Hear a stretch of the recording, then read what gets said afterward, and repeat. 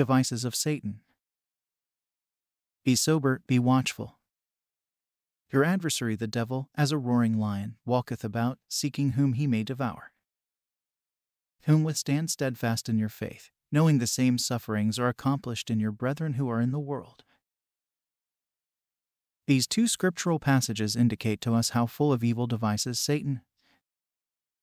His basic work is to camouflage whatever he does so that people will not know it is his doing. He even fashions himself into an angel of light. All his works are done under the cover of deceit. When he speaks a lie, he speaks of his own, for he is a liar and he always lies. Of all that he has ever done, he has never willingly and openly acknowledged anything as his work. If he were to make a public report of his works, probably nobody would want them, everyone would probably resist them. For this reason, he always disguises his work in a multitude of ways. The work of Satan. Satan's works are manifold. In order for a Christian to walk well before God, he must learn how to resist Satan. In order to do that, he must discern what is the work of Satan. According to the judgment of the Bible, many so-called natural things are actually satanic works. From a human point of view, we may consider something to be incidental, natural, or circumstantial, but the Bible distinctly labels it as the work of the devil. If we are to follow a straight course, God's children must not be ignorant of the devices of Satan, how full of wiles he is, how pretentious and deceptive. We should recognize him, in order to resist him. The work of Satan in the human mind. Let us now mention a few of Satan's devices so that we may resist him and overcome him before the Lord.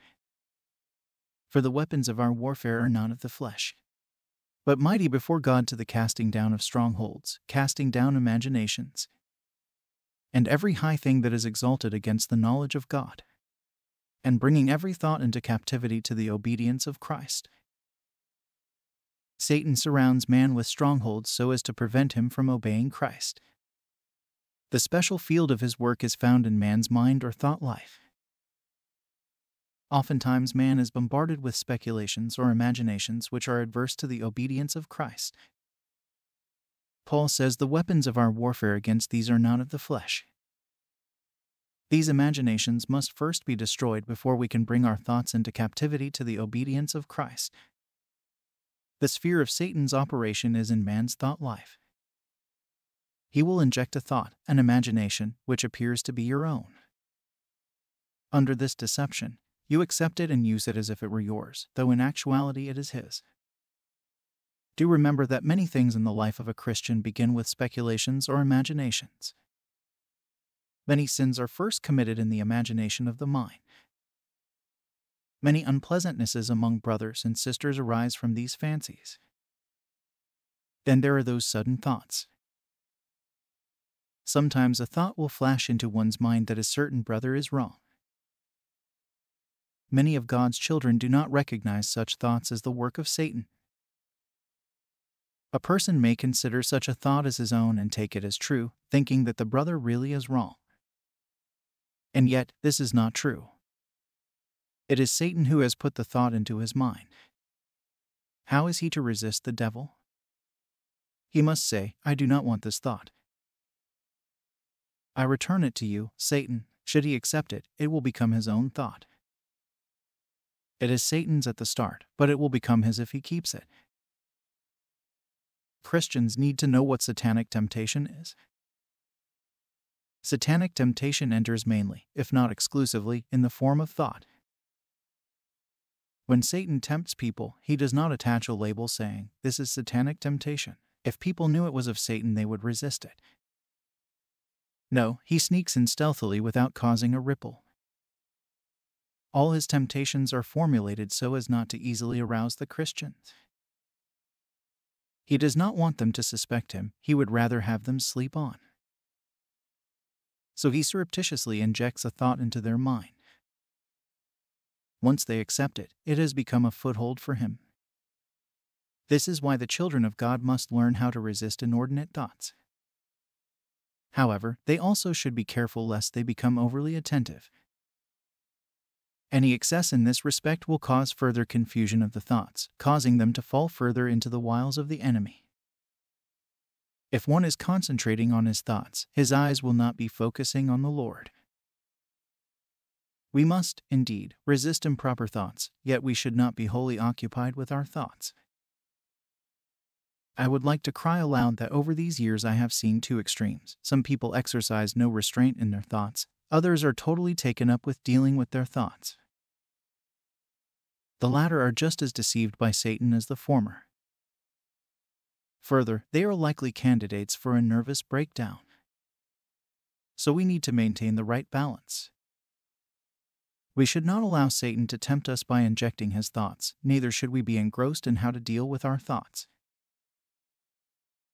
If we are constantly taken up with dealing with our thoughts, then we have fallen into Satan's temptation, for, instead of having our eyes on the Lord, they are on our thoughts.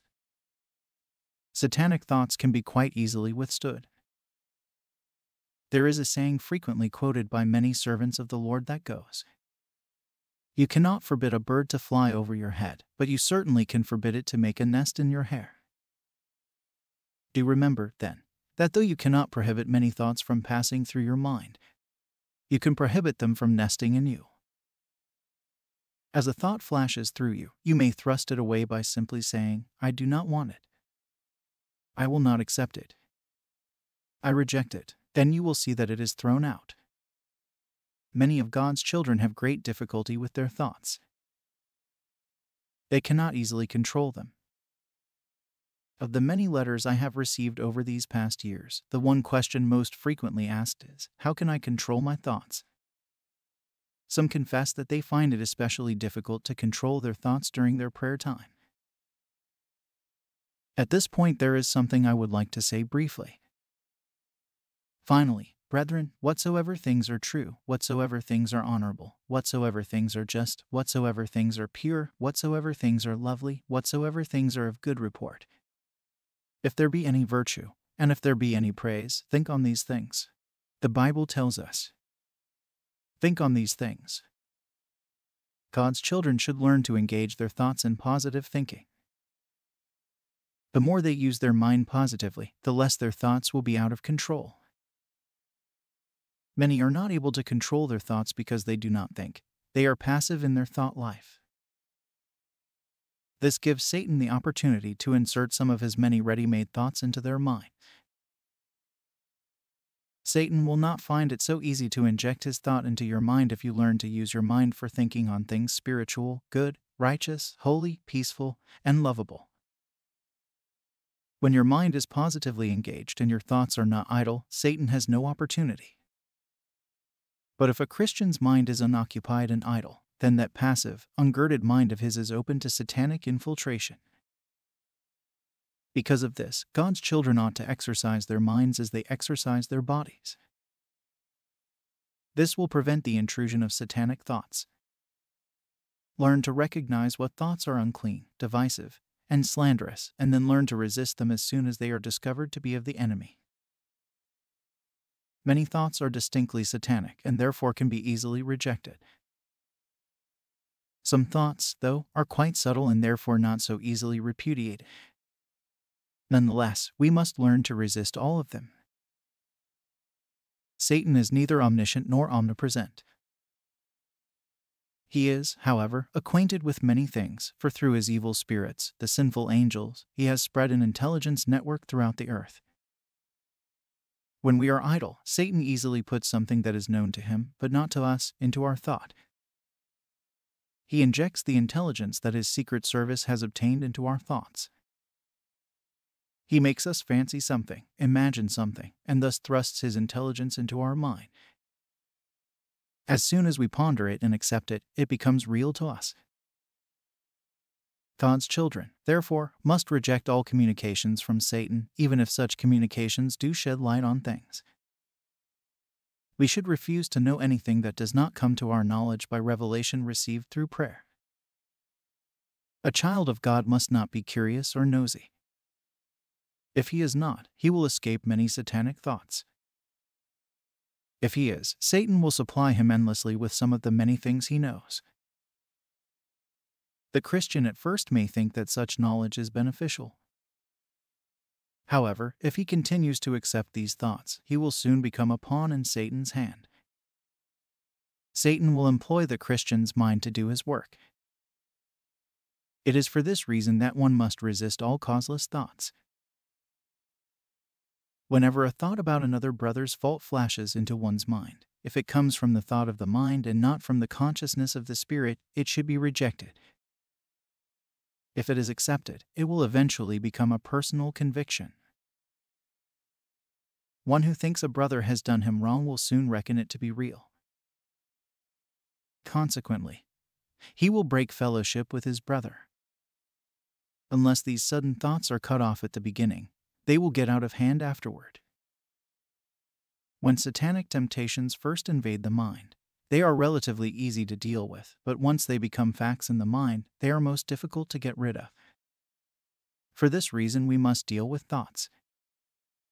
We must reject all unclean thoughts lest we sin. We must actively use our minds so as not to live a loose and dissipated life. Under God's light, we shall see that many sins come through receiving temptations in the thought life. Let me reiterate, after a thought is first resisted, the matter is considered closed. When the thought comes the second time, it should be ignored. In other words, when a thought first comes to you, resist it by faith, believing that it has fled away.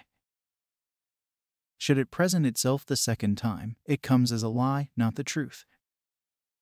Therefore, you must reckon it as false and declare that you have already resisted it. Take this position until the thought flees. If you acknowledge the returned thought as true, you shall soon find it so attached to you that you can hardly throw it off. Many defeats may be attributed to this error. If you resist the devil, he will flee from you. This is the word of the Lord, and it is totally trustworthy. Whatever Satan says is undependable.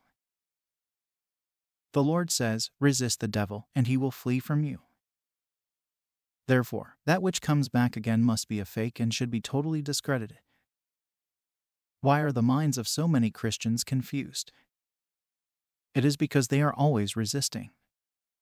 Resist the devil, and he will flee from you, says the Bible.